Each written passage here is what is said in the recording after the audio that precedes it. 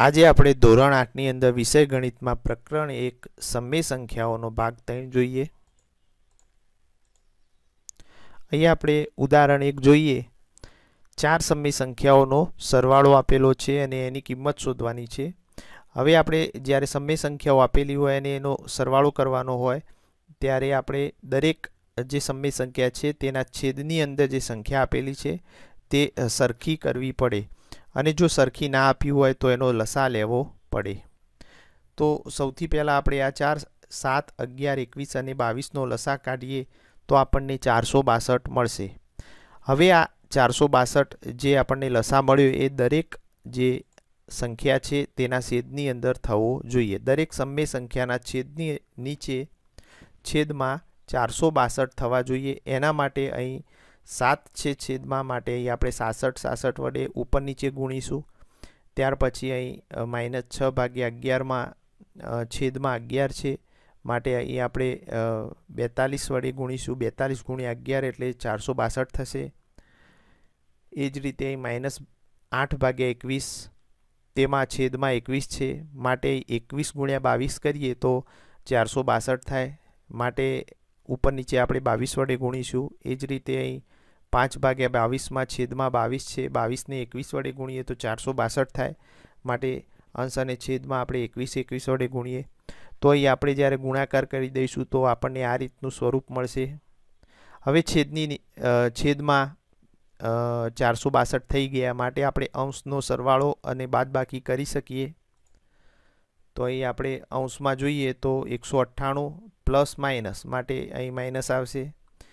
198 - 252 ઓછા 170 તો અહીં પ્લસ માઇનસ એટલે માઇનસ આવશે। 170 વત્તા 105 છેદમાં 462 છે। હવે આપણે ઉપર અંશની ગણતરી કરવી હોય તો પહેલા ધન સંખ્યાઓનો સરવાળો કરી દઈએ અને ઋણ સંખ્યાઓ ઓછા વત્તા જ થશે એટલે એમનો પણ સરવાળો થશે। એના પછી બંને એક ધન સંખ્યા મળશે અને એક ઋણ માટે પ્લસ માઇનસ તો બાદબાકી કરી અને મોટી સંખ્યાનું ચિહ્ન મૂકીએ તો આપણને -125 ભાગ્યા 462 જવાબ મળશે। અમે આ જ ઉદાહરણ છે આપણે નીચે મુજબ એટલે કે બીજી રીતે પણ ઉકેલી શકાય। અહીં ચાર સમય સંખ્યાઓનો આપણે લસા લેવો પડતો હતો એટલે કે લસા વધારે મોટી સંખ્યામાં આવતો હતો તો અહીં આપણે ચાર સમય સંખ્યાઓની જગ્યાએ બે સમય સંખ્યાઓના જૂથ બનાવી દઈએ તો અહીં 7 અને 21 નો જ લસા લેવો પડે ને 11 અને 22 નો લસા લેવો પડે। તો અહીં આપણો લસા છે તે નાનો થશે।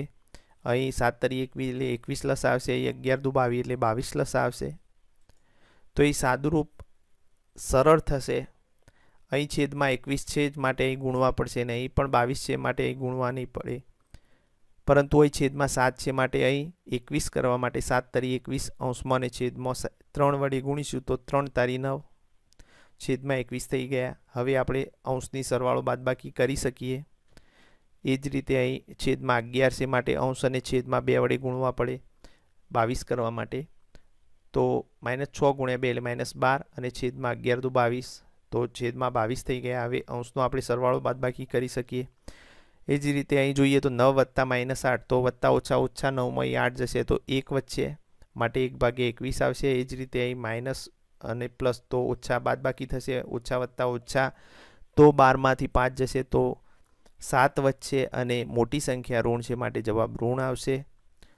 ત્યાર પછી હવે આપણે બે સમય સંખ્યાઓ જે આપણને જવાબમાં મળી તેનું આપણે સાદુરૂપ આપવાનું એ બંનેના છેદનો આપણે લસા લઈશું તો અહીં આપણને લસા તો 21 ગુણ્યા 22 એટલે 462 જ મળે છે અને અહીં છેદમાં 462 કરવા માટે અહીં આપણે 22 વડે ગુણીશું અંશ અને છેદમાં એટલે 22 ગુણ્યા 1 એટલે 22 અને અહીં આપણે 21 વડે ગુણીશું તો 21 ગુણ્યા 7 147। હવે આપણે 22 ઓછા 147 એનું સાદુરૂપ આપીએ તો આપણને -125 ભાગ્યા 462 મળશે કેમ કે મોટી સંખ્યા ઋણ છે માટે જવાબ ઋણ આવશે અને વત્તા ઓછા એટલે બાદબાકી થશે। 147 માંથી 22 બાદ થશે તો -125 આપણને જવાબ મળશે। તો શું તમને લાગે છે કે ક્રમનો ગુણધર્મ અને જૂથનો ગુણધર્મ આ ગણતરીને સરળ બનાવે છે? તો અહીં જે ગણતરી કરી જૂથ પાડીને તેના કારણે નાની નાની સંખ્યાઓ એટલે કે જે લસા છે તે નાનો આવ્યો તો ગણતરી આપણી સરળ બને છે. ઉદાહરણ 2 કિંમત શોધો. -4/5 ગુણ્યા 3/7 ગુણ્યા 15/16 ગુણ્યા -14/9. તો આપણે ગુણાકાર સમય સંખ્યાઓ અથવા પૂર્ણાંક સંખ્યાઓ કોઈ પણ સંખ્યાઓનો આપણે ગુણાકાર કરવો હોય તો આપણે સીધી રીતે કરી શકીએ છીએ. આમાં લસા કે એવું બીજું કોઈ હોતું નથી. અંશ અને છેદનો આપણે સાદુરૂપ એટલે કે છેદ ઉડતા હોય તો ઉડાડી અને બાકી વધેલી સંખ્યાઓનો આપણે ગુણાકાર કરવાનો છે. આપણી પાસે 4 સંખ્યાઓ છે, એમાં આપણે બે બેના જૂથ પાડી દઈએ. તો અહીં -4/5 ગુણ્યા 3/7. અહીં છેદ ઉડતા નથી અને અહીં જોઈએ તો અહીં છેદ ઉડે છે. અહીં 3 તારી 9 તો 5 તારી 15, 3 3 ઉડી જશે. એ જ રીતે અહીં 7 દુ 14 અને 8 દુ 16 એટલે કે 2 2 ઉડી જશે. તો અહીં 7 પંચું 35 વધ્યા. એક ઋણ ચિહ્ન માટે જવાબ ઋણ. અને અહીં 8 હતા અને અહીં 3 હતા માટે 8 તારી 24. તો અહીં 4 તારી 12 અને 7 પંચું 35 એટલે જવાબ ઋણ આવશે. એક ઋણ ચિહ્ન માટે જવાબ ઋણ. હવે જે બે સમય સંખ્યાઓ વધી એનો આપણે ગુણાકાર કરીએ તો અહીં 12 દુ 24 છેદ ઉડશે. એ જ રીતે 35 35 ઉડી જશે. અને વધુમાં આપણે જો ગુણાકાર હોય અને બેકી સંખ્યામાં ઋણ ચિહ્નો હોય 2 4 6 8 તો બેકી સંખ્યામાં ઋણ ચિહ્નો હોય તો આપણો જવાબ ધન આવશે. એકી સંખ્યામાં ઋણ ચિહ્ન હોય તો આપણો જવાબ ઋણ આવશે. અહીં એકી સંખ્યામાં ઋણ ચિહ્નો હતા માટે જવાબ ઋણ આવ્યો. માટે આપણો જવાબ 1/2 આવશે. અહીંયા ગણતરી બીજી રીતે પણ કરેલી છે. અહીં જે -4/5 ગુણ્યા 3/7 બંનેનું જૂથ પાડ્યું હતું એની જગ્યાએ હવે આ -4/5 અને 15/16 બંનેનું જૂથ પાડ્યું અને 3/7 અને -14/9નું જૂથ પાડ્યું. એ રીતે અલગ અલગ ક્રમ બદલીને અને જૂથ બદલીને પણ આપણે સાદુરૂપ શોધી શકીએ તો પણ જવાબ સરખો જ આવશે. 1/2 જ જવાબ આવશે. તેના પછી આપણે જોઈએ સંખ્યાની વિરોધી સંખ્યા. તો 1 વત્તા -1 અથવા -1 વત્તા 1 બંનેનો જ્યારે સરવાળો કરીએ આપણે તો આપણને જવાબ 0 મળે છે. એ જ રીતે જોઈએ તો 2 વત્તા -2 અને -2 વત્તા 2 બરાબર 0. તો અહીં પણ 0 મળે છે. હવે બીજી બે સમય સંખ્યાઓ લીધેલી છે 2/3 વત્તા -2/3 બેનો આપણે સરવાળો કરીએ તો પણ 0 મળે છે.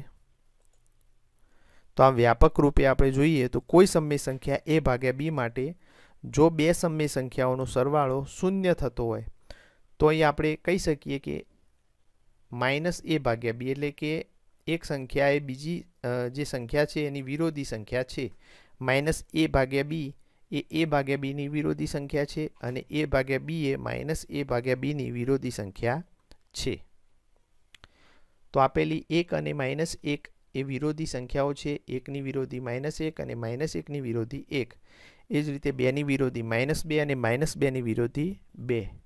એ જ રીતે 2/3 વિરોધી સંખ્યા -2/3 અને -2/3 ની વિરોધી સંખ્યા 2/3 છે.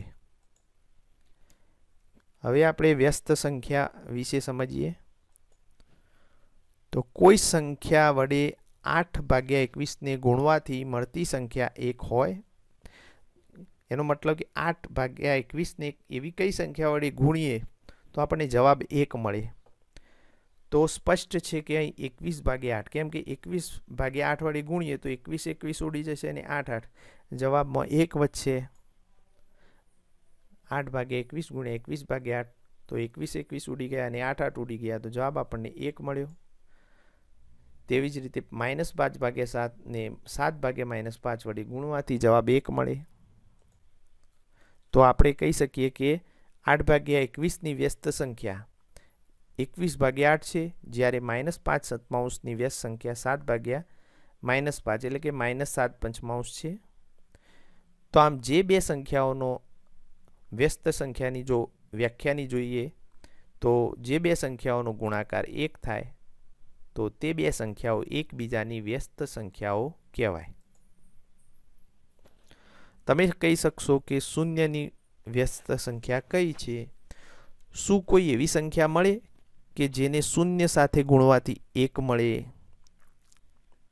ના. તેથી આપણે કહી શકીએ કે શૂન્યની વ્યસ્ત સંખ્યા ના મળે.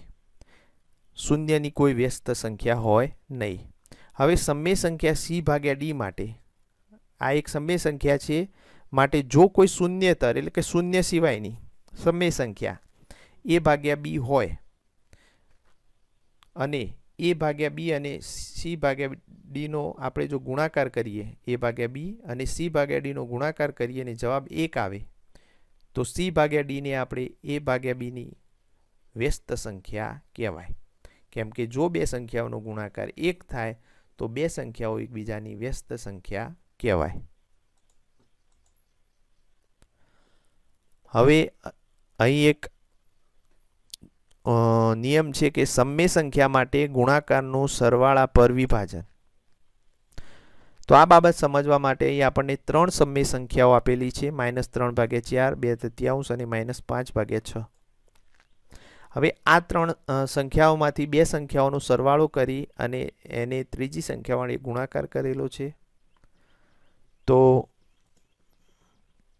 સૌથી પહેલા આ જે કૌંસની અંદર બે સંખ્યાઓનો સરવાળો છે તેનું સાદુરૂપ આપેલું છે. અહીં લસા 3 અને 6, છેદ જુદો જુદો છે માટે લસા 6 આવશે, માટે છેદ સરખા કરતા અહીં અંશમાં 4 થશે.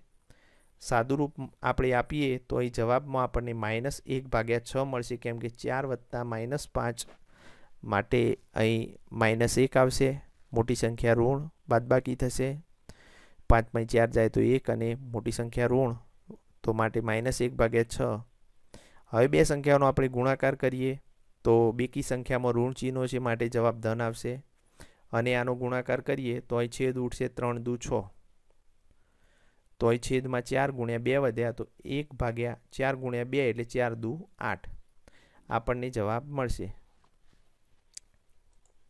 હવે અહીં -3/4 ને 2/3 વડે ગુણાકાર કરીએ અને પછી -3/4 ને -5/6 સાથે ગુણાકાર કરીએ. પહેલાં તો આપણે -3/4 નો 2/3 સાથે ગુણાકાર કરીએ તો એ 3 3 ઉડી જાય અને 2 દુ 4, માટે આપણો જવાબ આવશે, એક ઋણ ચિહ્ન છે એકી સંખ્યામાં જવાબ ઋણ આવશે, 2 દુ 4 માટે -1/2 જવાબ આવશે. અહીં એના પછી આપણે જોઈએ તો -3/4 નો -5/6 સાથે ગુણાકાર કરીએ તો અહીં 3 દુ 6 માટે 5/8 જવાબ આવશે. 3 દુ 6, 2 વચ્ચે એટલે 4 દુ 8 અને 5/8, અને બેકી સંખ્યામાં ઋણ ચિહ્નો હોવાથી જવાબ ધન આવશે. હવે આ જે બે ગુણાકાર છે તેનો આપણે સરવાળો કરીએ તો આપેલા જે જવાબ છે તેનો સરવાળો કરી દઈએ, -1/2 વત્તા 5/8, તો આપણને જવાબ મળશે 1/8. તો એ બંને જવાબ સરખા થાય છે, માટે જે અહીં ગુણાકારનું સરવાળા પર વિભાજન, તો સરવાળો આપેલો છે અને સરવાળા સાથે ગુણાકાર છે, તો ગુણાકારનું સરવાળા પર વિભાજન એટલે કે -3/4 નો ગુણાકાર 2/3 સાથે વત્તા -3/4 નો ગુણાકાર -5/6 સાથે, અને બંનેનો સરવાળો. હવે ઉદાહરણ 3, નીચે આપેલ સંખ્યાની વિરોધી સંખ્યા જણાવો. તો એ -7/19 એની વિરોધી સંખ્યા આપણે શોધવાની છે. તો -7/19 નો એવી કઈ સંખ્યા સાથે સરવાળો કરીએ તો જવાબ 0 આવે. તો -7/19 સાથે સરવાળો કરીએ એટલે કે 7/19 એ -7/19 ની વિરોધી સંખ્યા છે. તો -7/19 નો 7/19 સાથે સરવાળો કરીએ તો આપણને જવાબ 0 મળે. તો અહીં જુઓ તો -7/19 નો 7/19 સાથે સરવાળો કર્યો તો આપણને જવાબ 0 મળે છે, માટે બંને એકબીજાની વિરોધી સંખ્યા છે. એ જ રીતે 21/112 ની વિરોધી સંખ્યા તો આપણે જાણીએ છીએ કે ચિહ્ન બદલી દઈએ તો એની વિરોધી સંખ્યા થઈ જાય. તો -21/112 એ એની વિરોધી સંખ્યા કહેવાય. બંનેનો સરવાળો કરીએ તો જવાબ 0 થાય. હવે ઉદાહરણ 4, નીચે આપેલ સંખ્યાને x તરીકે લઈ ચકાસો કે -x = x, એટલે કે આપેલ સંખ્યાની વિરોધી સંખ્યાની વિરોધી સંખ્યા એ સંખ્યા પોતે થાય. આપેલ સૂત્રને હમ સમજીએ તો સંખ્યાની વિરોધી સંખ્યા એટલે -x અને વિરોધીની એ વિરોધી એટલે સંખ્યા પોતે માટે બરાબર. તો અહીં x બરાબર 13/17. તો ઉકેલ 1. અહીં x બરાબર 13/17 લેવાના છે અને અહીં મૂકવાના છે. તો 13/17ની વિરોધી સંખ્યા થશે -13/17 અને 13/17 અને -13/17નો સરવાળો કરીએ તો આપણને 0 મળે. માટે બંને એકબીજાની વિરોધી સંખ્યા છે. હવે આપેલ જે સમતા છે એમાંથી જો આપણે આ -13/17 છે તેને બરાબરની બીજી બાજુ લઈ જઈશું તો અહીં ધન છે માટે આ બાજુ આવશે તો ઋણ થઈ જશે. માટે કૌંસમાં -13/17 એટલે આટલા બરાબર 13/17. તો આ જે આપણે માગેલું છે તે આપણને મળી જશે એટલે કે કૌંસમાં -x બરાબર 1 સાબિત થઈ જશે. તો આને કહેવાય કે આપેલ સંખ્યાની વિરોધી સંખ્યા અને એની વિરોધી સંખ્યા એ મૂળ સંખ્યા કહેવાય.